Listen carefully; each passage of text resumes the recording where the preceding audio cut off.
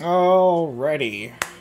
Hello, ladies and gentlemen. My name is Ripperand, and thank you for being here. We're doing a quick video on the build that I used to beat the level 70 Capstone dungeon.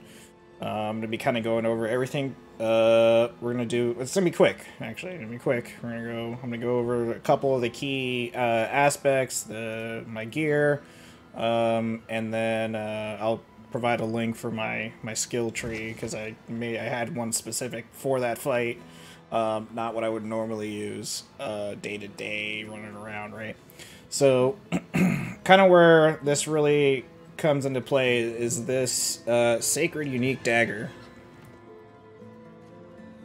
Condemnation.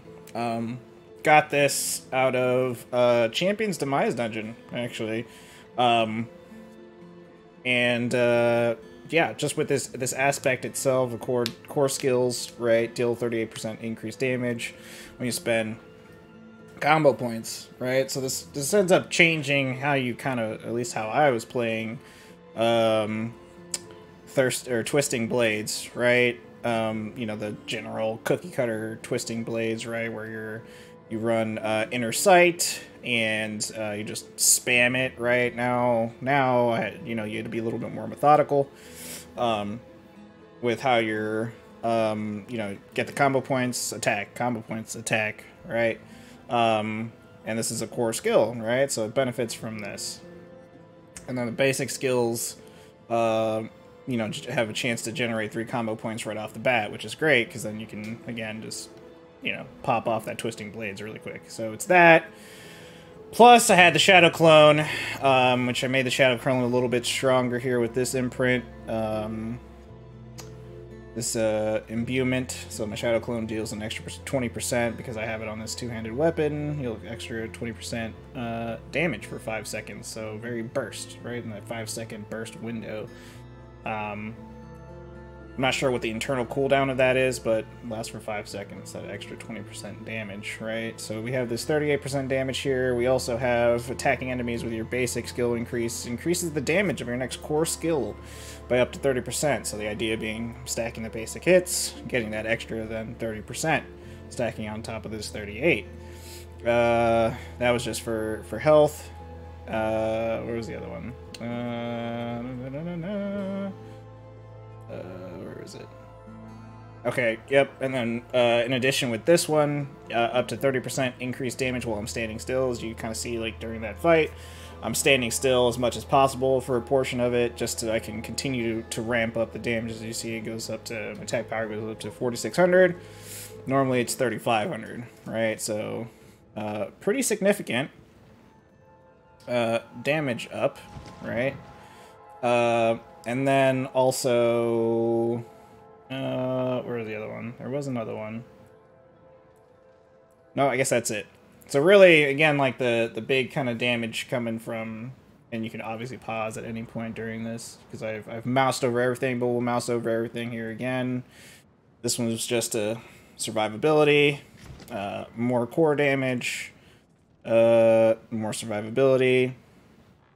That, I didn't really have a good boot imprint, but that's what's on there.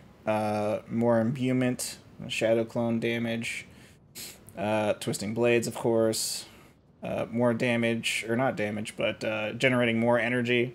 So I make sure I have energy regeneration, damage while standing still. Of course, this weapon, increasing my core skill damage. And then this one, my imbuement skills have a 32% increased potency against vulnerable enemies, which I am doing. I have 100%, you know, vulnerability uptime with puncture, right? So always have vulnerability up. So my imbuments are doing more damage. My core skills are doing more damage. My imbuments are buffing the Shadow Clone, which does 100% of my damage. So it's like 2 of me attacking, essentially. A lot of damage, right? So that's the weapons right there. We also have specialization. Obviously, we've gotten combo points because you basically you need to for that.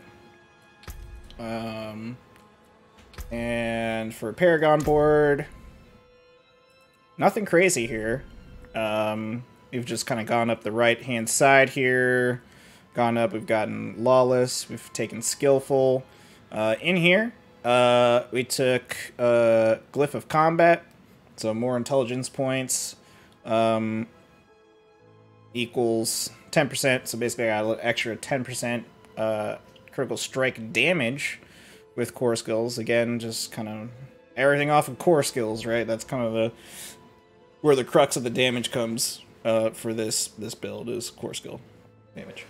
So, you know, just taking anything and everything I could damage-wise or intelligence-wise, try and increase this. Which there's some I probably could have taken. No, I think I got all of them. I think I got all the intelligence ones that are within this circle here. And again, skill tree I'll just link because I already spec'd out of the skill tree, but I remember what it was, so I built it on Wowhead, and that'll be linked as well. But yeah, if you got any questions, yeah, let me know. Hit me up.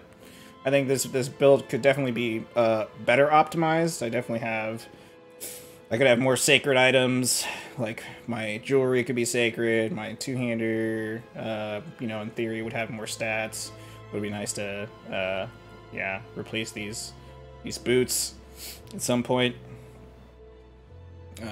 They're okay, but could be better. Anyway, that's the build. Hope y'all enjoyed. If you guys want to see me play some more Rogue, stop on by to the Twitch stream. So, later.